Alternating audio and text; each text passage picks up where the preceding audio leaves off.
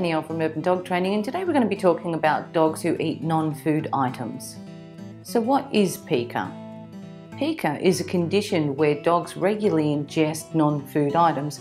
Commonly, dogs with this disorder ingest inedible things such as fabric, plastics, carpet, sticks, rubber and rocks.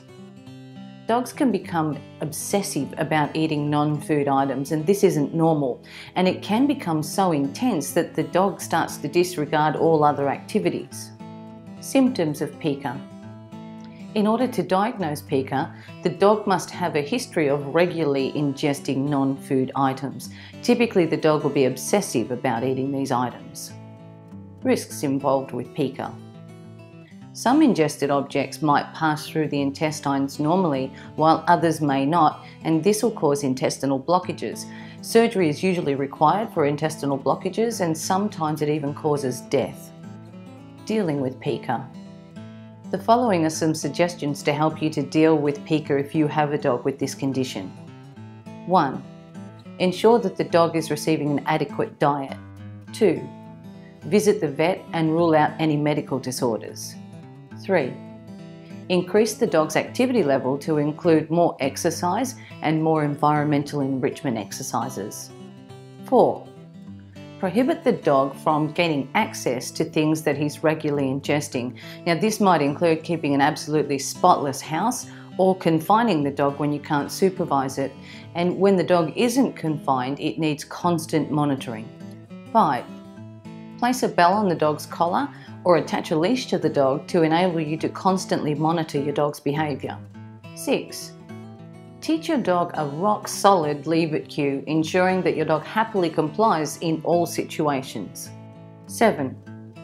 If the dog shows any signs of interest toward the object, then interrupt and redirect them. Ask your dog to leave it, and if they comply, reward them with a treat or something else they find enjoyable. 8.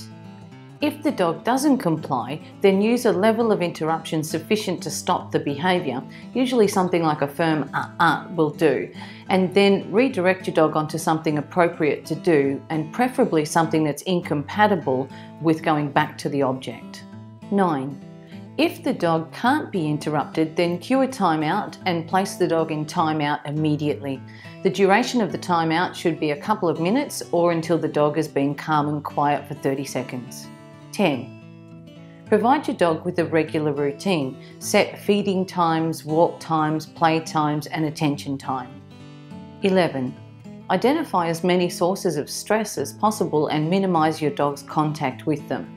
Common sources of stress are things like noisy things such as nearby construction sites and thunderstorms, or it could be the presence of another dog in the family or some type of family upheaval.